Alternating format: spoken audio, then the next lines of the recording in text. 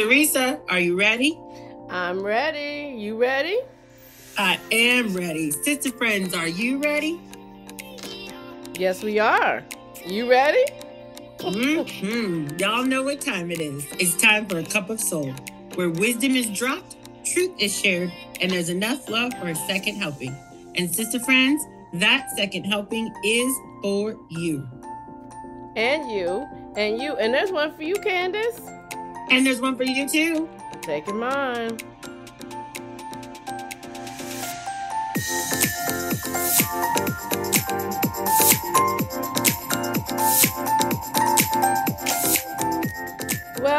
Welcome back to A Cup of Soul. Hello, we're A Cup of Soul. I'm Teresa. And I'm Candace. I think she's Candace today. I'm laughing at the cup of soul part. I couldn't help it. It just makes me laugh. Yes, and we're A Cup of Soul. It is good to be back. Mm-hmm. It's good to be back. Yes. Yes. I'm excited about this episode. So put on your seatbelts. We're going to step away from the book in this one, and we're going to talk about what we did this past weekend. Did we go to Hawaii? Maybe we went to Cancun. Oh. Maybe we went to Paris. Oh. Or maybe we had a sister friend giving gathering. Whoop, whoop. Ding, ding, ding. Ding, ding, ding. Ding, ding, ding. Yes, That's what we did. One. That's the one right there. We did it. And it was such a great time. So we're gonna share a little bit about that. So here we go. You still can grab your pen, grab your journal.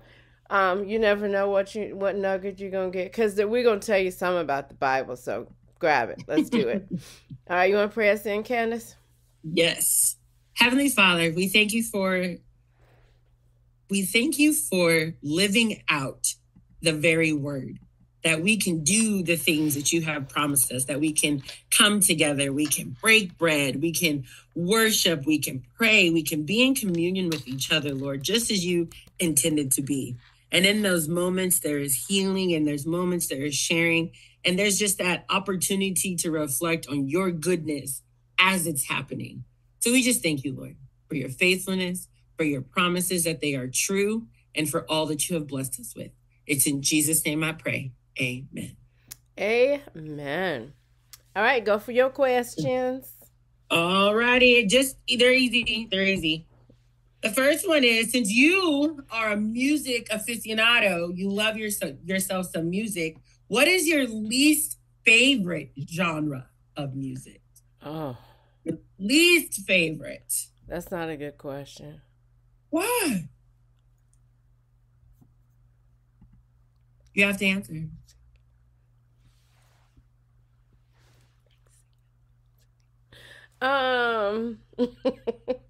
Let's see. I'm not a country. But there's some country songs. No, you just have to pick one general. There's always an exception to the rule. Yes, there is. Okay. What do you listen to least often? Give me that. What do you list? Like, what is your man, I don't really listen to. You go first. Well, mine is absolutely country. I don't listen. But again, I could probably name 3 or 4 songs that I do like. But if you were to go into my car, it is not programmed on a station. So that would be the one that I listen to the least. Okay, it would be probably country. Yeah. See, that wasn't so hard. No, it wasn't. Y'all, she just can't. The next one is, what activities did you love to do with your family growing up? Because you grew up on a farm, so I know it's farm. I'm sure it's farming. No, well, I loved riding bicycles. That was we would ride bikes. Like, we would go on Sunday, we would rest, and then we would go to my grandmother's house, granny's house, because I had a granny and a grandmother, to tell them apart. And my granny probably lived about 11 miles, so we would ride our bicycles with my dad and my mom would be there. She'd drive the truck because we wouldn't ride it back home. So I love that. I grew up with all my cousins, so it was like 9 of us. We lived right there all together. So we was all together. And it's so funny. We were so together. If you got in trouble, one got in trouble, everybody got in trouble. So I love playing with them. We always went, this is a wild one. I'm telling you, like my whole life. When we were growing up on my mom's side, we always went on vacation, but all her siblings went with us. We all went together. It was like a convoy. So we would go like to Virginia Beach, and we'd all follow each other to Virginia Beach. So we always did vacations together. Wherever it was, we were all together. And my mom's sister lived in Kentucky. And so when we went to Kentucky, we all went together.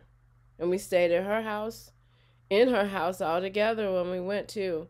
So yeah. Husbands, wives, cousins, the whole 9. Oh, that's nice. Yeah. I like it. Mine was games. We were big on board games, card games.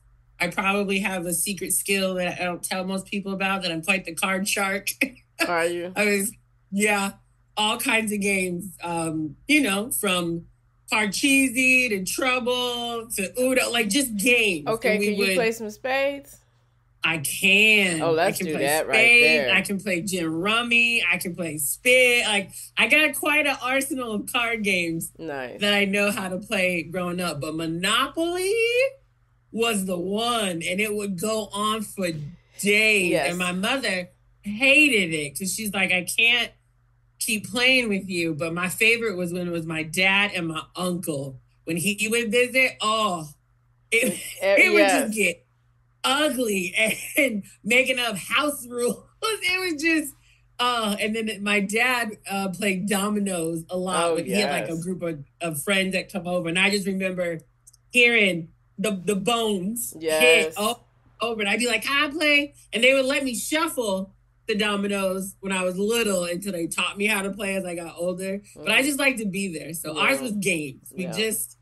I like games, card games, all that stuff. No, when I would play spades, because I learned how to play spades when I got married. Now that's how I learned how to talk junk. Because you cannot beat us in spades. Like we was like, we was a traveling spade people. So yeah. So yes, I am quite the card shark on the low. I like a good card game. So checkers. I like to talk smack. Yeah. I would do that in gin rummy. Oh, you couldn't tell me nothing about gin rummy. I was gonna get you. We need a card night. Right, and playing cards. Mm-hmm. They might not like us. Right. Well, I don't know. I haven't played, being saved and all. It might look different. Just kidding. This is true. Talking smack might look a little different. Yeah. Might look a little different. And then your worship song for the week. My worship song for the week. It's always the same, honestly. It's the goodness of the Lord. And how it happened this week was I was in storage, and I don't like going to storage. I just don't like pulling stuff out. And I have a bad back. So part of going to storage is I don't want to do anything with it because it really hurts my back. And so I was like, I got this. I'm feeling good. And I put on my worship music, and then the guy was watching me. And he came to see, was I okay? Because you can see me on the camera. But I'm in there worshiping and shouting, and the light will go off, and I had to turn it back on, so I was shouting. So he came to check on me, see what was going on. Sam, are you all right? But I was singing the goodness of the Lord. I listened to Jen and Jen Johnson and CC One over and over and over. Yep. What's yours? Israel Houghton, I'm not sure how to say it. Moving Forward. I heard it. Not going back. Right. I heard it and was like, and then I just caught myself just singing it and singing it and singing it and singing it. So now it's just on loop right now. We're not going back. All right. Nope. I caught the chorus and that was it. Nice. It's been in my mind. That is a nice song. Mm-hmm. Nice song. And that is it. Those are my questions for the week. Okay, I got a question. Have you ever been hitchhiking? Hitchhiking? Yeah. Absolutely not. No? No, ma'am. I watch too much true crime for that. Nope. So that means you're going to automatically die if you're a hitchhiker. I'm assuming. Automatically. You're automatically not getting to your destination. So, okay. No thanks. Nope. Okay, I got it. And have you? No. Oh, I was about to say, what story is about to happen? No, I would probably just sit in the car and cry.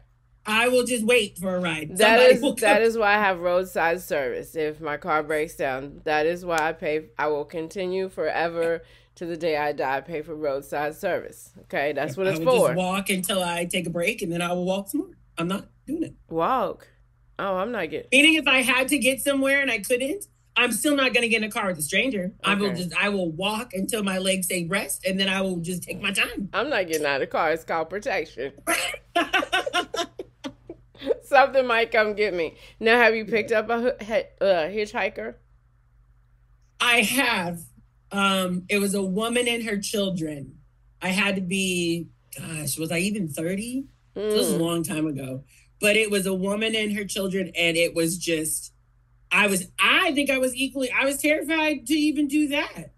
But they were on the side of the road, and you could see like the car was smoking. It was just a situation. Right. So I pulled up and just was, are you okay? And she wasn't, and she was crying. And I was like, I'm not a murderer. I'm not a murderer. And I literally was like, I'm not a murderer. I'm not strange. But if you want, I can drive you to the gas station, you and your kids to the gas station. Like you look like a murderer. That's hilarious. Huh? Like you look like a murderer. But I was just like, I'm not strange. I'm not weird. Like you're out here, and the gas station was at least at like a 5-10 minute drive. I was like, I can drive you to the gas station. And she was like, she looked at me and I was like, I get it if you say no. But she didn't. She got in the car and I took him to the gas station. And I waited with her until her brother, somebody came for her. She was able to call them and they came. Mm-hmm. Yeah, where you headed? Get on in, cowboy. Right. That's no. Mm-mm. I've never picked up anybody. Right. Yeah, I haven't watched any true crime. Did you say true crime? Mm-hmm. And so therefore, since I don't watch true crime, I'm not going to be involved in no kind of crime. Right. So you're not going to see me on true crime. Right. I pray for you. Facts. As I drive by. Yeah. Okay. Just check in to see if you picked up anybody. All righty. So you ready to jump in? Yes, ma'am. All right. So we had the Sister Friend gathering this past weekend, and it was a very beautiful occasion, and it was just a blessing to see the Lord work in just making a place for women to come and connect. So the youngest one was 12, right? Mm-hmm. So the youngest one was 12, to all the way up. I think our oldest was... Didn't she say 67? Yeah, I think 67. Yeah. Yeah, it was our oldest. And it was just beautiful. It was like the rainbow. It was just all different nationalities, all different walks of life, all different experiences. We had some college girls there. It was just beautiful. We had high school girls there, middle school girl there, but it was just nice to see them and just be in the room and just see, that was like God's heaven. That's what it's going to be like in heaven, that we'd all be there. I think about this passage right here. A friend is Proverbs. I'm sure you've heard it before, but it's Proverbs 17:17. A friend loves at all times, and a brother is born for a time of adversities. And, it was just that time of connection and being together and hearing stories. And it was so cute. One lady when we first started, she said no. I don't know if you remember her. She said no. She said, were you over there? And then, Yes. Once we went back and she was like, okay, I'm ready. But I was praying like, okay, she have this space and feel comfortable enough to share whatever part that God gave her, because I wanted her to have a voice. So what's your thoughts? It just amazes me how, and it shouldn't, right? It shouldn't amaze me, but yet it continuously does, the faithfulness of when we are so intentional with God's word. Like, we read the word and we know things. Okay. But when you really are intentional with it and do it in practice and in action, just the way he is faithful always amazes me. We started praying for the women months ago. Not knowing, even before the flyer and the information went out, we were praying for the women, and we were praying for the room, and we were just praying for the details that for it to come together. Right. And so for me, there was a moment of looking around the room when we were sitting in the circle, being like, man, I didn't know it 4 or 5 months ago, but God knew as we were praying that it was specifically for every single woman that was in the room.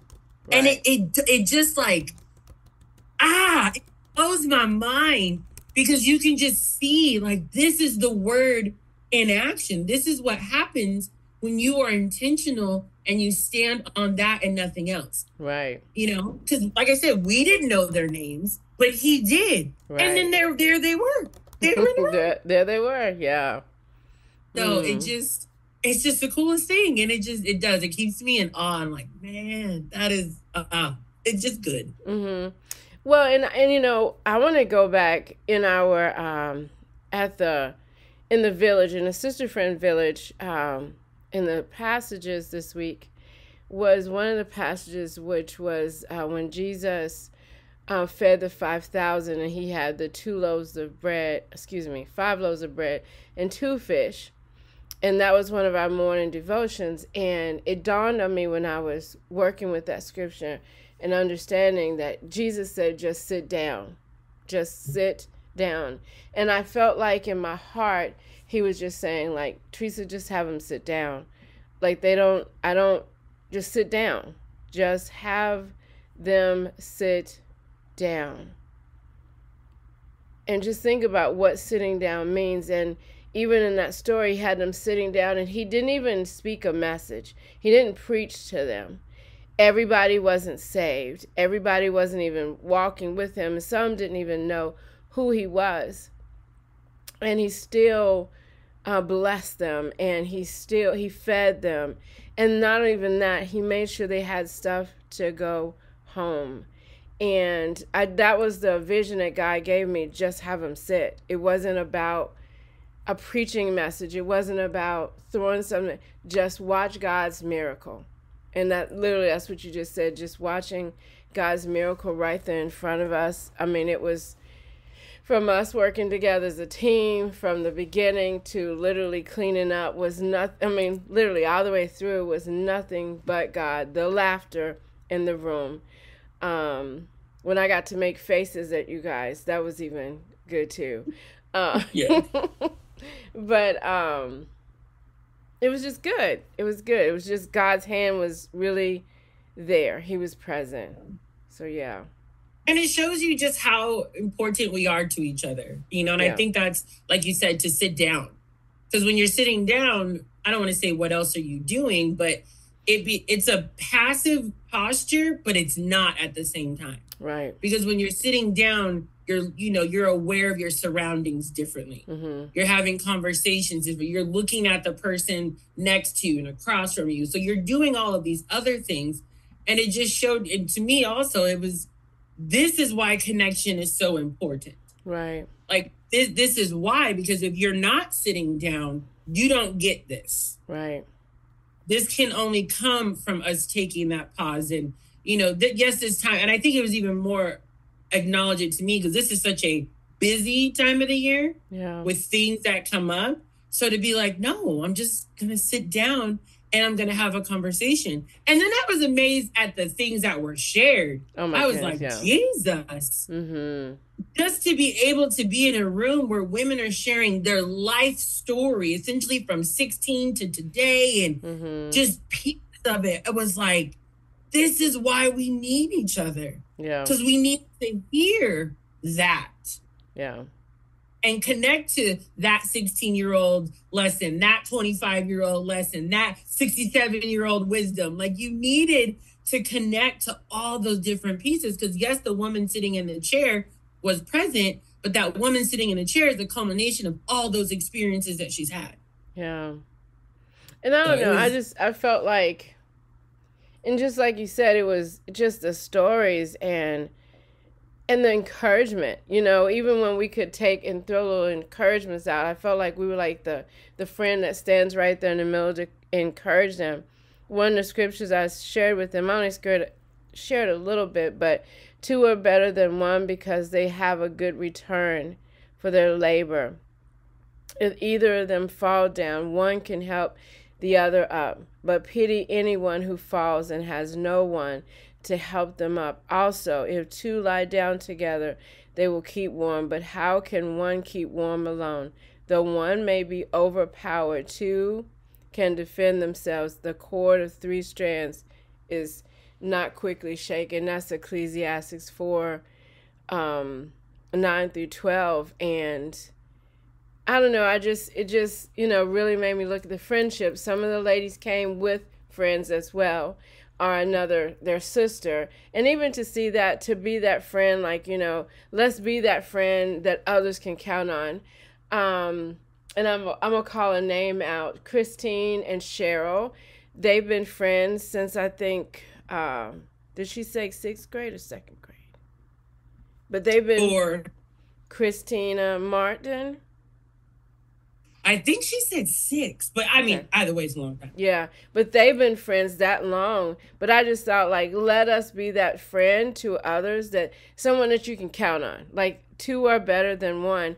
And even in that encouragement of coming in together, and Christine knowing us and knowing her friend, you know, and making her friend feel like this is a safe place for you.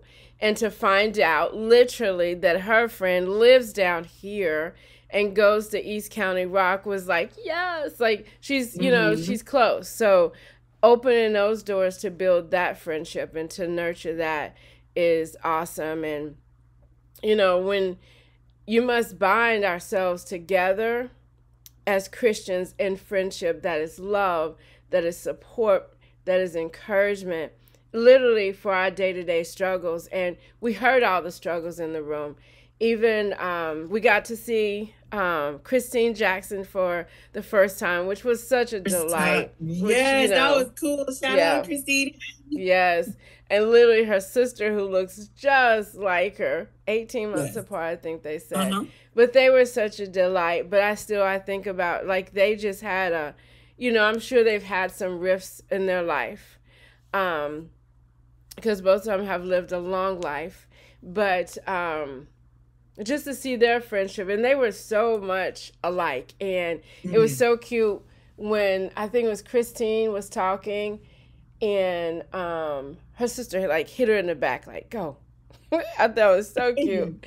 And then sister was talking, and then Christine is like rubbing sister's back. It was really cute. So, you know, and it just helped you really look at relationships and, you know, who stands in the middle with you, and taking that time to thank those friends who strengthen you. I think we stopped doing that. We are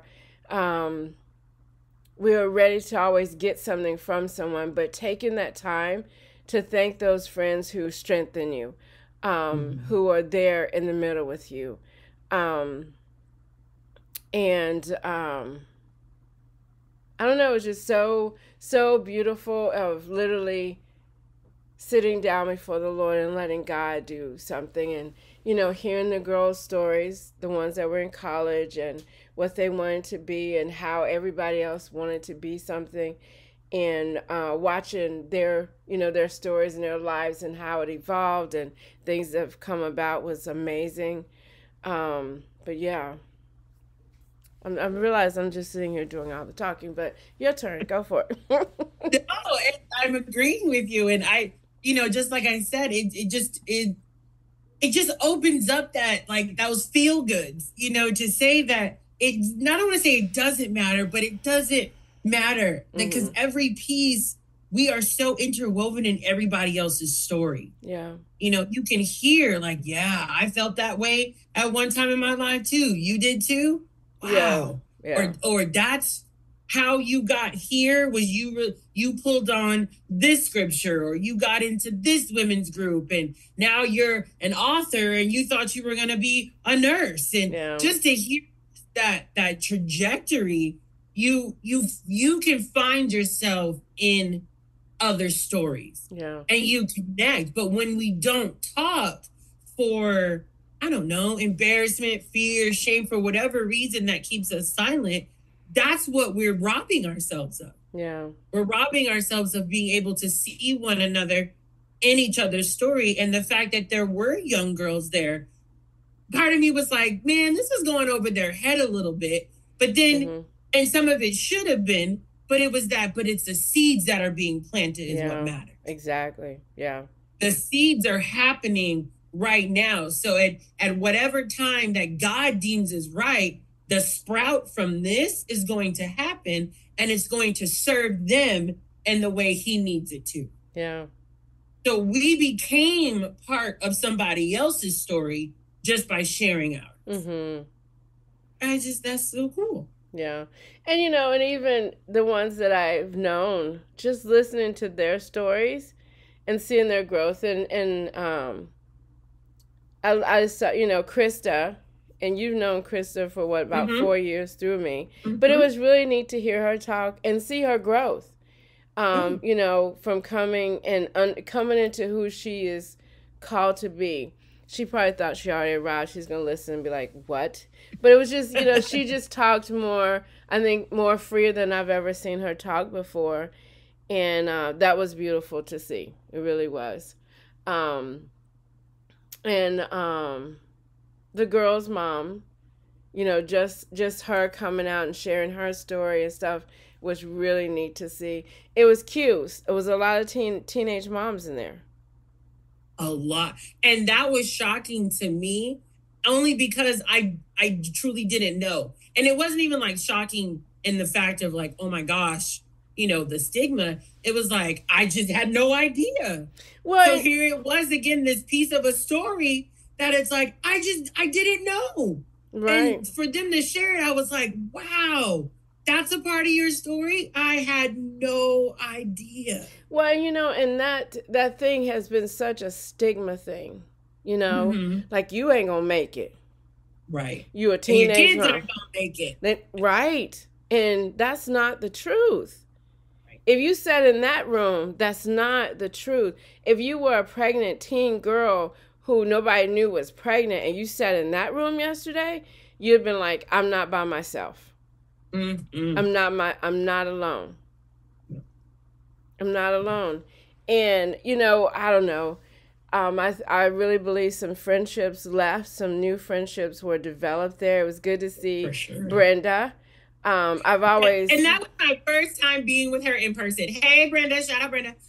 All these years, we never had been in the same room at the same time. Now, I feel like I know her. Right. I talked to her all these years, and it was like, hey, you're in front of me. That's amazing. Yeah. So it's kind of nice to be there and to know part of Brenda's story. Her connection to her husband who passed away, just that story, and watching her, and even for her telling a little bit about her journey, where she is now. But it was so nice to, be in the room with her. She's such a tiny mite. That's what's cute about her. The young girl who helped clean up at the end, just a sweet girl. How do you say her name? Shaya. Shaya.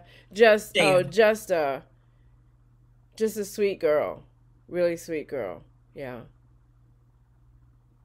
So yeah. It was good. We can't wait. And that was the other thing that I got convicted of. I was like, no, we can't only do this one time a year. Yeah. We don't need to wait. Oh. I don't know. We got to sit down and do the calendar for 2025, and here we go, because the retreat, that's information is coming out for next year, which I'm excited about, which again will be time to bring people together. And I know the theme for next year, it is connection, and doing it different than I've ever done it, but it's about making connections. And you know, that's what God wants us to do, is connect. You know, that we stand in the middle with someone else. You know, and do we offer a word of love and encouragement? I felt like that was what was happening in there. Nothing but a word of encouragement, and, you know, feeling encouraged and pushed through. And, you know, and I'm sure some left. All of us probably left, like, you know, there's some improvement that can be made, you know, as you self-examine and you remember, you know, that some things matter, and then there's some things that don't matter. And if anything that mattered that we left was that we all have the one who stands in the middle for each of us, and that is Jesus. That he was in every story. He was in the middle for all of us, even the young girls. I mean, you know, he's always been there, and he's always going to be there. And that is the beauty of it, that God was right there in the middle. And then to know we're not alone. To know we're not alone.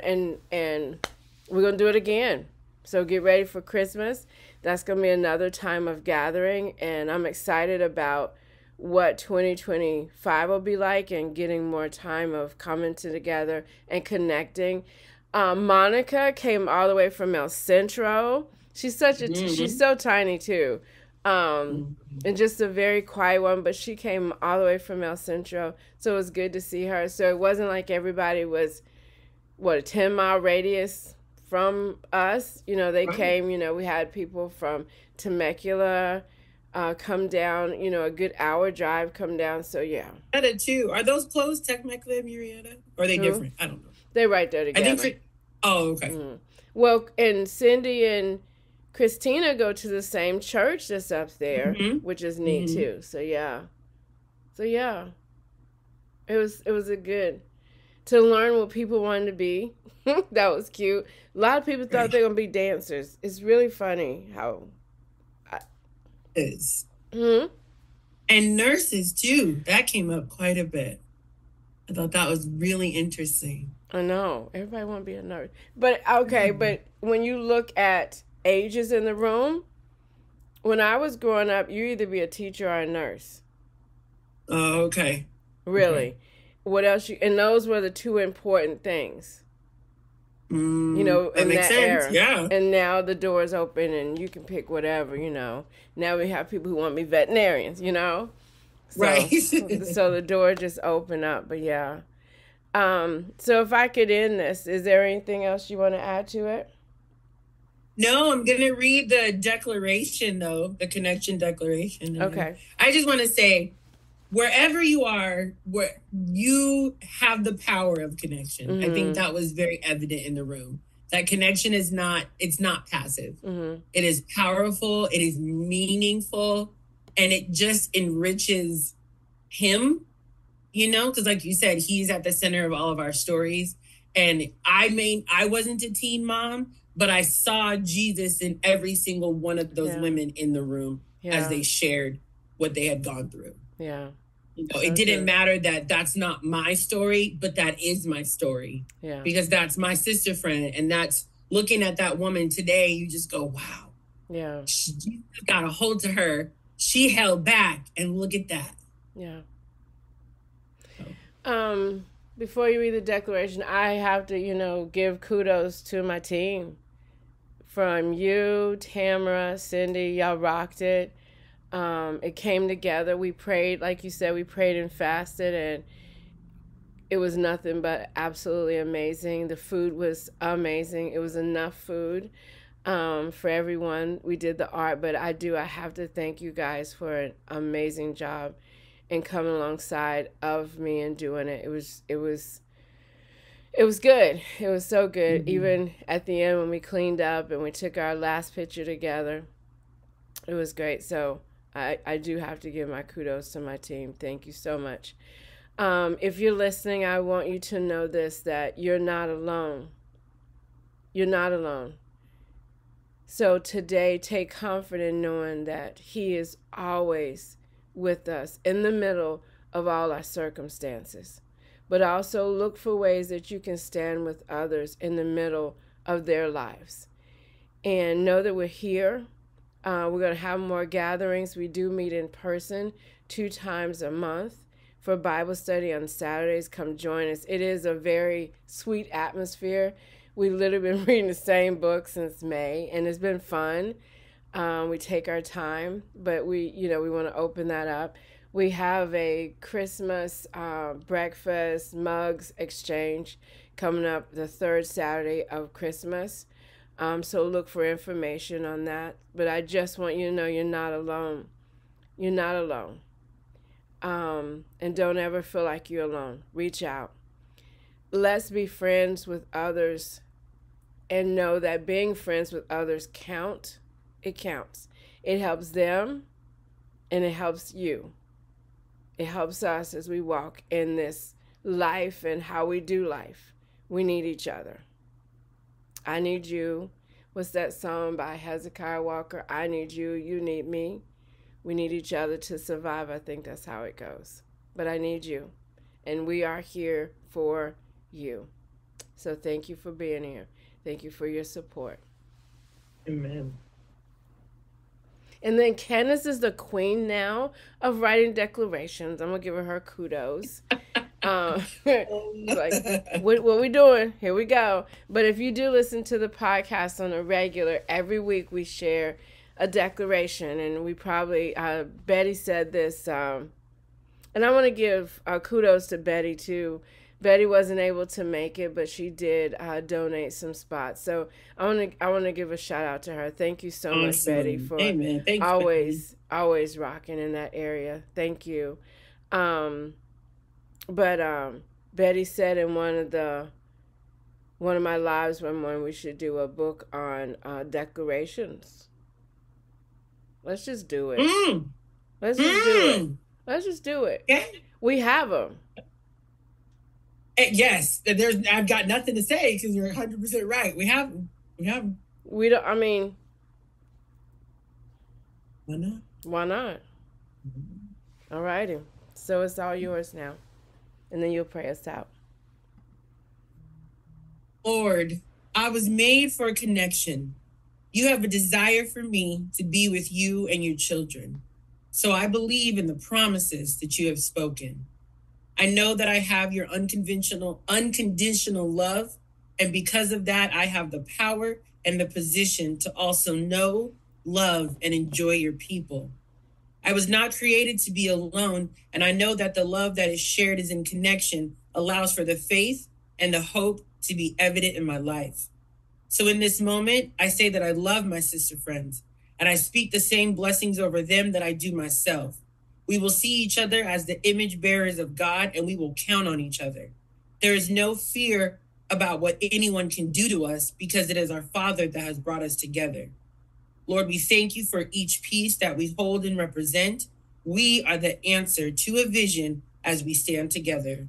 Lord, we were made for connection. Amen. Heavenly Father, we just thank you for your truth, Lord, your faithfulness, your love, that we can be connected. You didn't create man to be alone, and that goes for us in everything that we do. So I am thankful for every woman that was in the room, for their families that were represented, for the situations, the circumstances, but I am grateful for their stories. Their stories, God, where you were at the center. Their stories in which they called upon you. They sought you out. They sat with you. They cried with you. They prayed with you, Lord. And you brought them up and out, and your promise of an abundant life has been ringing true. So I pray that we do that, not just this one time a year, Lord, but in everything that we do. We pick up the phone more often. We call each other. We meet up with each other. We make the intentional time to stand on the truth of your word, because my sister friend story is my story too. So let there be healing. Let there be reconciliation, because we're going to move as one the way in which you created us. So we just thank you, Lord, for the gift and the position and the power of connection. It's in your name I pray. Amen. Amen. Thank you, sister friend. We'll see you next week right here on A Cup of Soul.